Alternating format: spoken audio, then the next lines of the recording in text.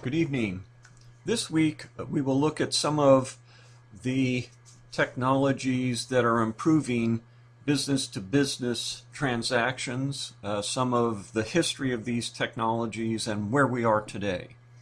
How businesses use the internet to improve purchasing, logistics, and other support activities, how the internet facilitates implementation of outsourcing and offshoring business strategies, and how electronic data interchange works and how it evolved using internet technologies. We'll also talk about supply chain management and how businesses are using internet technologies to improve it. And all of this makes business-to-business transactions easier and more efficient.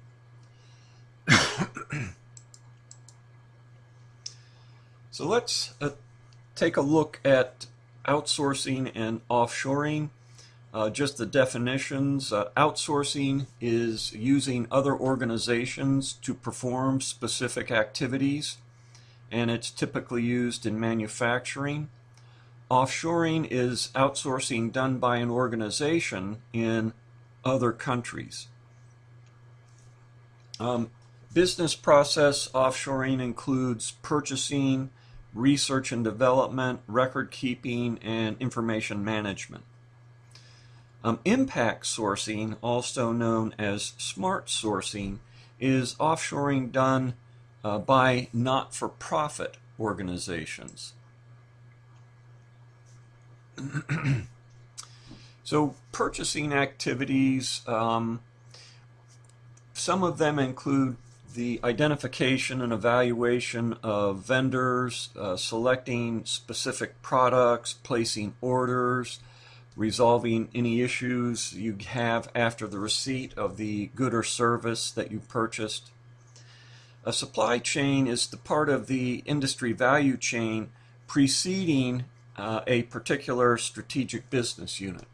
It includes all the activities undertaken by every predecessor in the value chain to design, produce, promote, market, deliver, and support each individual component of a product or service.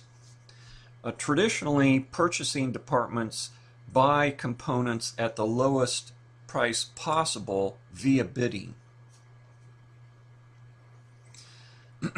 Procurement includes all purchasing activities, monitoring all purchase transactions, and managing and developing supplier relationships. It's also called supply chain management. Procurement staff have high product knowledge to identify and evaluate appropriate sellers. Sourcing is identifying suppliers and determining their qualifications, and e-sourcing is the use of internet technologies in sourcing activities. Business purchasing processes are more complex than most consumer purchasing processes. Spend is a term that denotes the total yearly dollar amount for goods and services purchased. Managing spend is an important function and can be a key component in overall profitability. The Institute for Supply Management, ISM, is the main organization for procurement professionals. Let's look at the terms direct and indirect materials. Direct materials become part of a finished product. Direct materials purchasing can be one of two types. The first is replenishment purchasing or contract purchasing, and there the company negotiates long-term material contracts. The other type of direct material purchasing is spot purchasing. Purchases are made in loosely organized spot markets. If the demand exceeds the current contracting purchasing estimates, there's probably a need to go to the spot market to make up the difference. Indirect materials are all other materials the company purchases. It includes factory supplies and replacement parts for machinery. Maintenance, repair, and operating supplies, also known as MRO supplies, are indirect materials purchased on a recurring basis. They're standard items or commodities with price as the main criteria. Purchasing cards, or P-cards, allow managers to make multiple small purchases with cost tracking information sent to procurement. That way you don't have to go through the formal production of a purchase requisition and purchase order and all of that. Some of the leading suppliers of these materials for MRO, maintenance, repair, and operating, it would be McMaster Carr, W.W. Grainger, Office Depot, Staples, DigiKey, and Newark.com. Logistics activities have the classic objective to provide the right goods in the right quantities, in the right place, at the right time. Managing materials, supplies, and finished goods, you can have third-party logistics providers, or 3PLs, operate a customer's material movement activities. And also the web and the internet are providing an increasing number of opportunities to better manage these activities, either if you do them in-house or if you outsource them to an expert agency. There's also the need to purchase business support, business process support activities. Finance and administration, human resources, and technology development. Human resources, payroll, retirement plan servicing are often outsourced by small to mid-sized companies. A common support activity is training. May be handled by HR centrally or by individual departments in a decentralized manner. Knowledge management is another of these business support activities, and it's the intentional collection and classification, dissemination of information about a company and its products and processes. Let's look at supply webs. The roots of web technology for business-to-business transaction lie in a hierarchically structured approach to inter-firm information transfer, electronic data exchange. The book notes that the trend in purchasing logistics and support activities is the shift from hierarchical structures towards network structures. Procurement departments are being given new tools to negotiate and form strategic alliances. The supply web term is replacing the older term supply chain. With this, parallel lines interconnect to form a web or network configuration, as opposed to the old hierarchically structured approach. Finally, the government is getting into the use of automated procurement of some aspects of purchasing with its e-government sites. And e-government is the use of internet technologies by governments and government agencies. It enhances functions performed for stakeholders, and also its own internal business activity operations.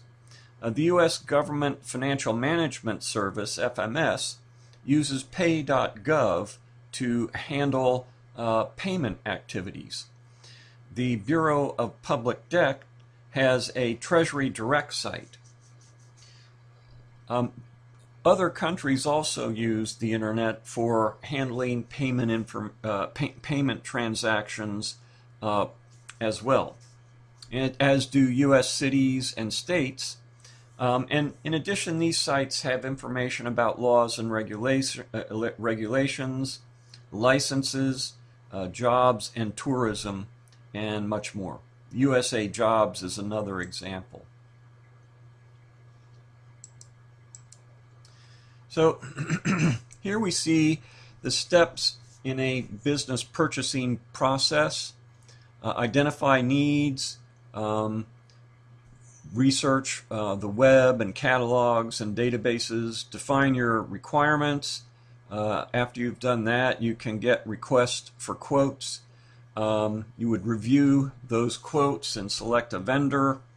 Then it goes through an approval process, and after that, if it's approved, you create a purchase order, send a purchase order to the vendor.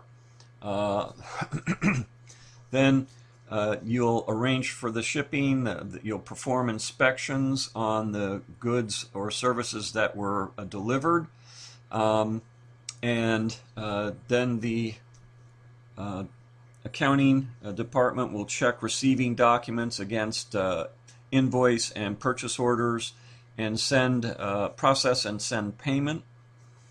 And the whole thing will be recorded as transactions in the accounting records. This chart shows a list of various support activities by category. And here we see just a typical e-government portal site.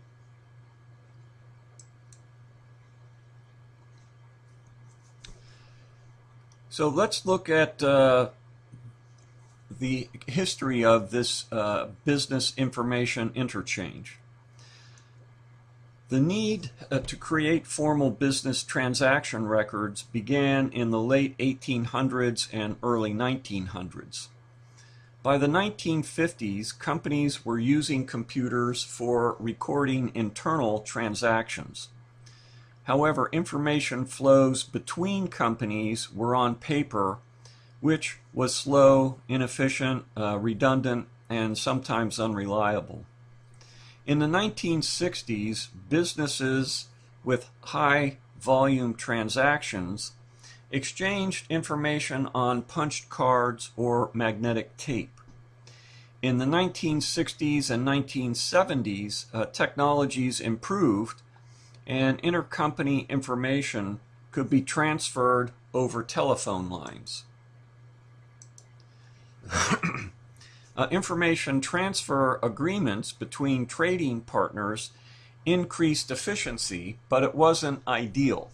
There was multiple incompatible data translation processes, and that limited participation in any one of those systems. Freight and shipping companies joined together in 1968 to create a standardized information set. They used a computer file transmittable to any freight company that adopted the standard.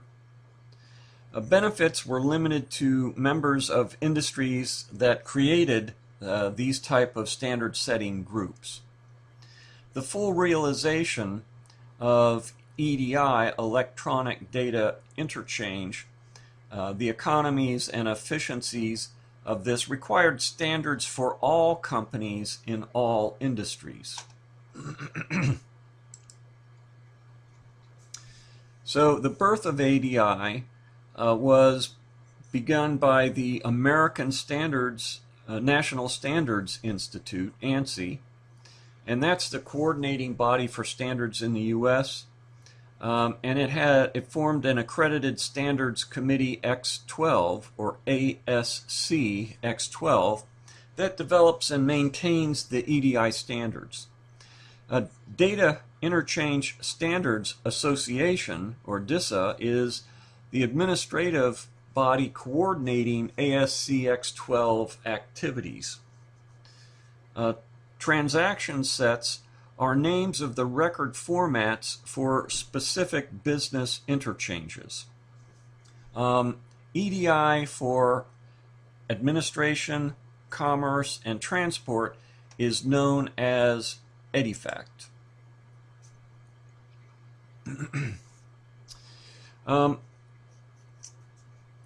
Electronic data interchange is computer-to-computer business information transfer using a standard format.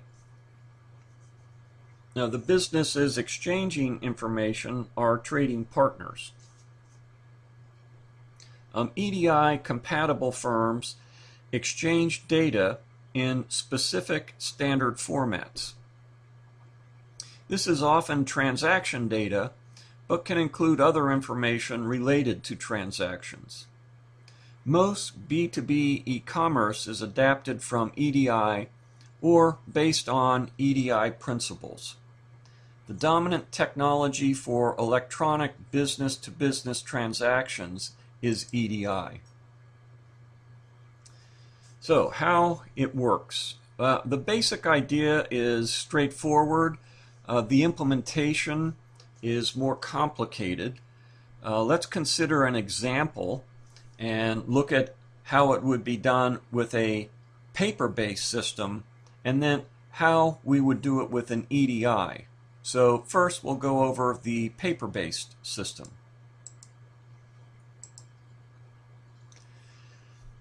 So here in the paper-based purchasing process, buyer and vendor are not using integrated software for business processes, so each information processing step results in a paper document, both internal to each organization and external in their information interchange. These paper documents must be delivered to departments handling the next step. Between companies, you have, again, a paper-based information transfer, and that can be mail, courier, or fax. The information flows are shown in this figure.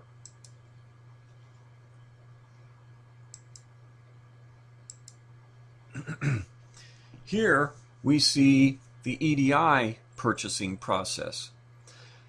The mail service is replaced with an EDI network data communications, and paper flows within the buyers and the vendors' organizations are replaced with computers running EDI translation software.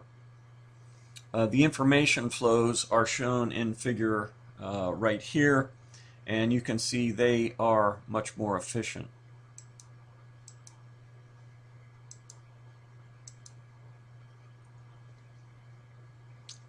So let's look at EDI a little bit more. Trading partners can implement the EDI network and EDI translation process in several ways. Each way uses one of two basic approaches. The first is direct connection EDI, and that requires each business to operate its own on-site EDI translator computer. This is connected directly to the other company's EDI translator computer using leased lines.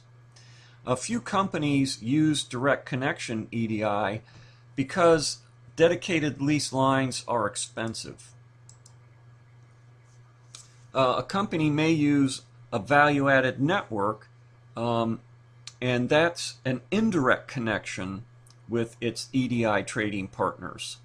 So with an indirect connection, EDI trading partners use a VAN, or value-added network, to retrieve EDI formatted messages.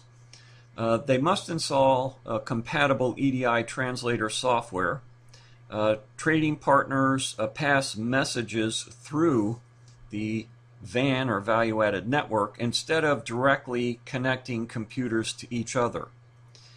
The VAN receives, stores, forwards electronic messages containing EDI transaction sets. The advantages of a VAN: you only need to support one communications protocol, and the VAN provides translation between different transaction sets.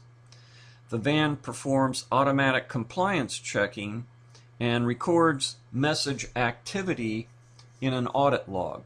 This helps establish non-repudiation, the ability to establish that a particular transaction has actually occurred. In the past, costs used to be a disadvantage, but now it's much lower. The internet presents low-cost communications media that are used by the van services. EDI on the internet, called Internet EDI, Web EDI, or Open EDI.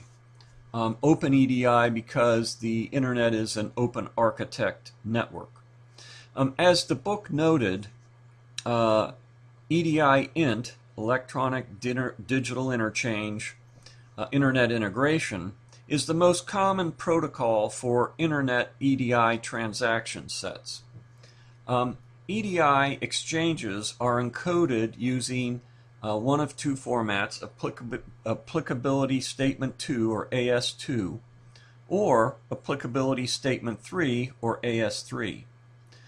Secure electronic receipts are returned to senders for every transaction, which helps establish non-repudiation. Let's look at EDI payments. An EDI transaction set provides instructions to the trading partner's bank. It creates negotiable instruments, the equivalent electronically of paper checks. Electronic fund transfers, or EFT, is the movement of money from one bank account to another. It's executed using an automated clearinghouse, or ACH system, which is used by service banks to manage accounts with each other. And it's operated by U.S. Federal Reserve banks and also private automated clearinghouses.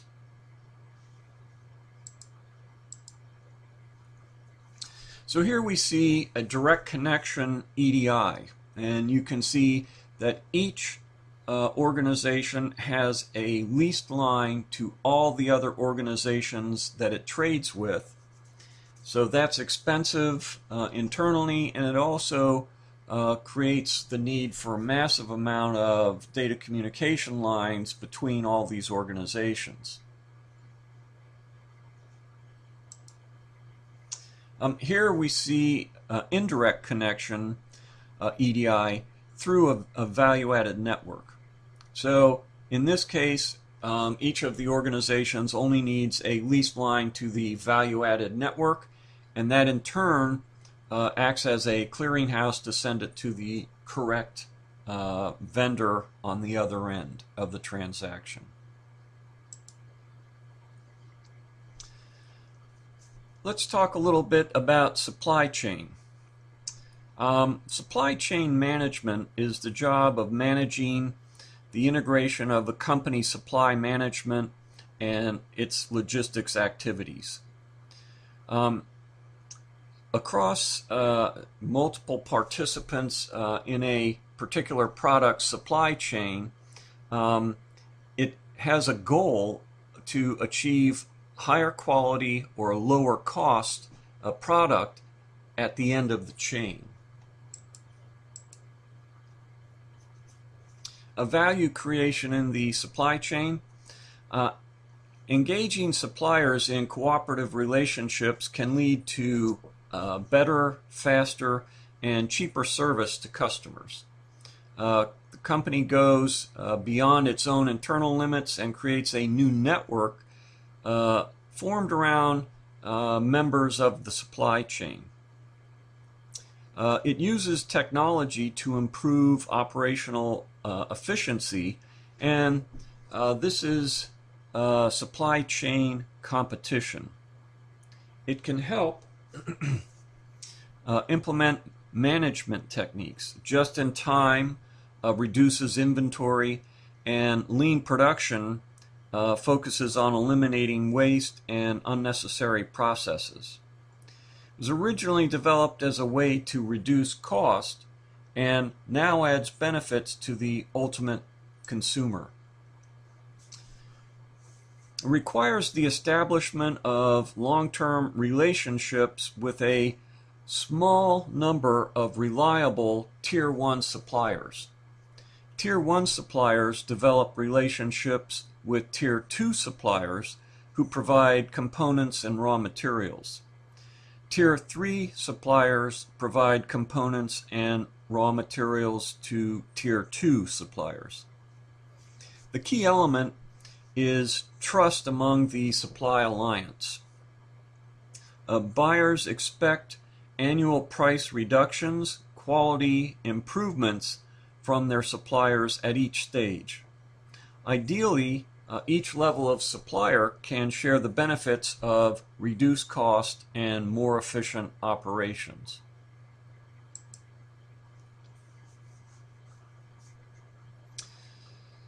Key coordination is a consistent production strategy adopted by all supply chain participants.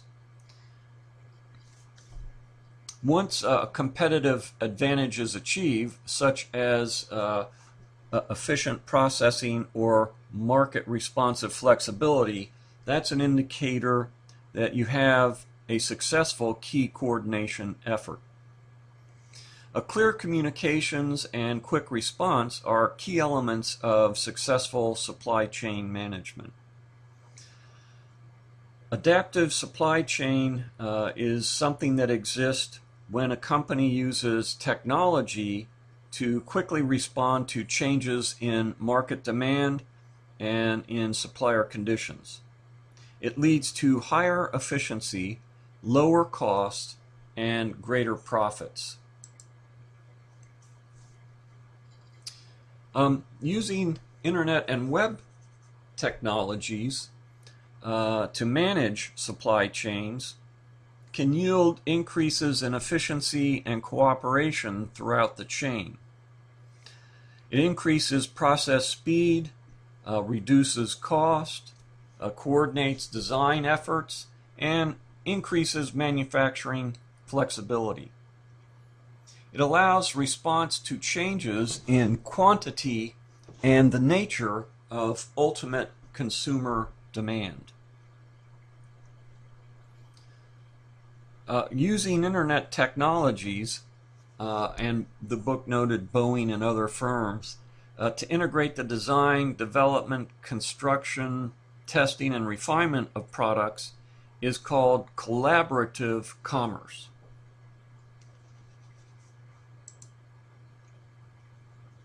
Materials tracking technologies. A challenging task is to track materials as they move from one company to another, or even within a company. Optical scanners and barcodes track movement of materials, and integration with EDI is now prevalent. This enables the management of inventory flows and forecasting material needs across the supply chain. Real-time location systems, RTLSs, are barcode tracking systems used by fulfillment centers. The second wave of electronic commerce includes new types of tracking that's integrated with internet-based materials tracking systems.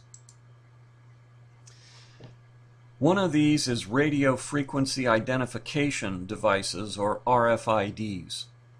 These are small chips using radio transmissions to track inventory quicker and more accurately than barcodes. Active RFIDs have their own power supply. Passive RFID tags are inexpensive and small and do not need a power source. A goal is to help reduce lost sales from stockouts. Industry observers believe RFID tagging in retail will become widespread in the near future. And and retailers plan to have them in all locations. Creating an ultimate consumer orientation. One main goal of supply chain management is to help each company focus on meeting the needs of its consumer at the end of the supply chain. This is called ultimate consumer orientation, and it's difficult to maintain within a complex supply chain. Michelin North America pioneered the use of internet technology to go beyond the next step in its value chain. In 1995, it launched an online business initiative, BibNet. This allowed dealer access to tire specifications, inventory status, and promotional information, saved money for Michelin, and gave dealers better service, making them more likely to recommend the tires. A major issue in forming supply chain alliances is developing trust. Key elements are continual communication and information sharing. Internet and the web provide excellent ways to communicate and share information and offer new avenues for building trust. They provide easy, inexpensive contact with customers. They give buyers instant access to sales representatives, and they provide comprehensive information quickly.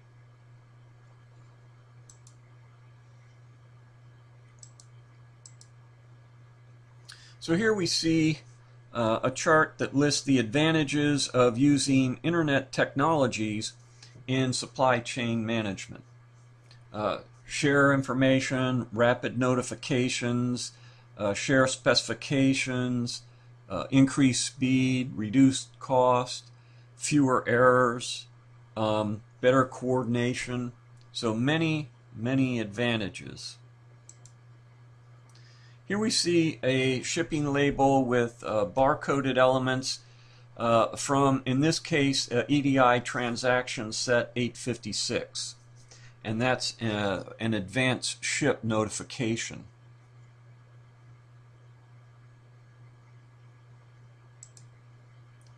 Here we have a passive RFID tag.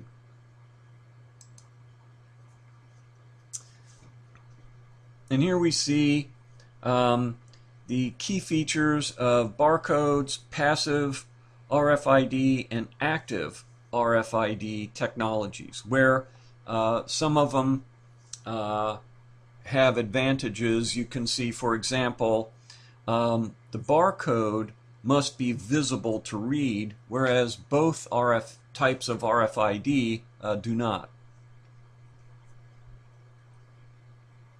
And again, maximum read range is much shorter for barcodes than for passive ID or RFID or active RFID.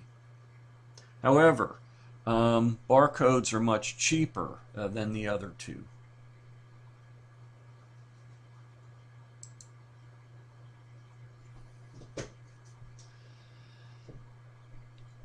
Let's finish up with a look at industry marketplaces. The online business marketplaces and portals are vertical portals in industry-focused hubs. They offer marketplaces and auctions for contact and business transactions. They're a doorway or portal to the Internet for industry members. They're vertically integrated. Each hub services just one industry. We also have independent industry marketplaces. The first vertical portals were trading exchanges focused on a particular industry. With the independent industry marketplaces, you again focused on a single industry, but with independent exchanges, they're not controlled or established buyers and sellers in the industry. They're public marketplaces open to new buyers and sellers just entering the industry. Ventro opened its industry marketplace, Chemdex, and it trades in bulk chemicals.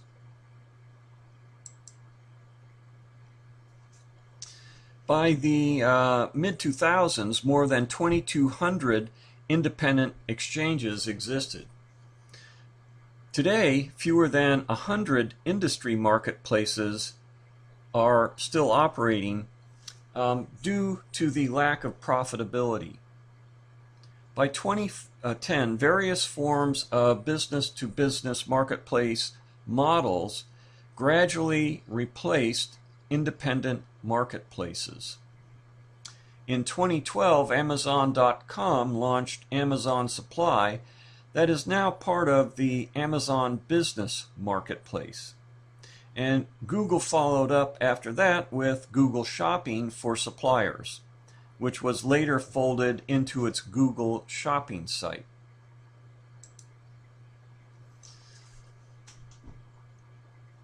Private stores and customer portals. Large established sellers feared industry marketplaces would dilute their negotiating power. Many had already invested heavily in websites they believed would meet their customer needs better. Password-protected private stores for major customers with price reductions on some products. Customer portal sites offer private stores along with other services that would be needlessly duplicated in sellers participating in industry marketplaces. Large company marketplaces, large companies purchase from relatively small vendors, and when that happens, they exert power in purchasing negotiations. E-procurement software allows companies to manage purchasing functions directly through their web interface. This automates authorizations, other steps, and usually includes market functions. When industry marketplaces opened for business, these large companies were reluctant to abandon their e-procurement software investment. So they forced suppliers to deal with them on their terms rather than negotiate with an industry marketplace. A private company marketplace is a marketplace providing auctions, requests for quote postings, and other features similar to those of e-procurement software. Many of these sites have expanded to include functions allowing supply chain participants to manage multiple functions. You have manufacturing, Tier 1 and Tier 2 suppliers, distribution centers, transportation, orders, invoicing, and payments. Expanded arrangements are called private industrial networks or private trading exchanges.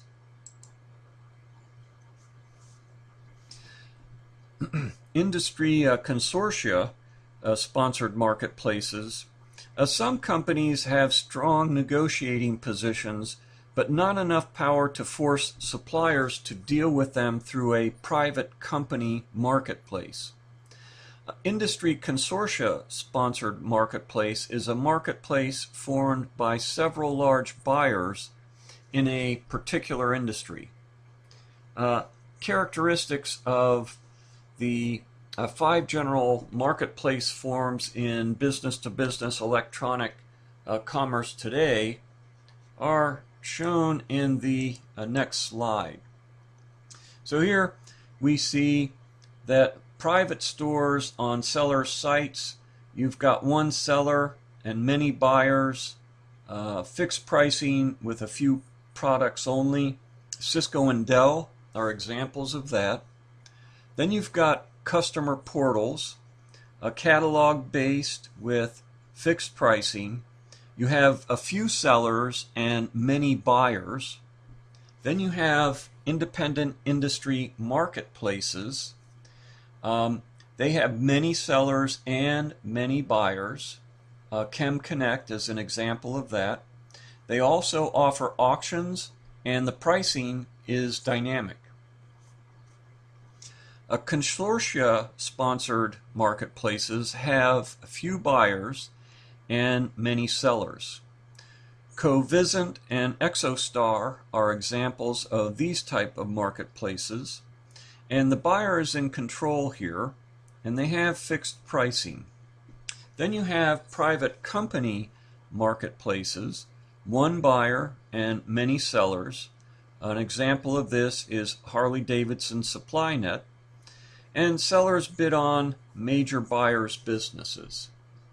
And we see that as we go further to the left, we have seller-controlled industries, and as we go further to the right, we have buyer-controlled industries.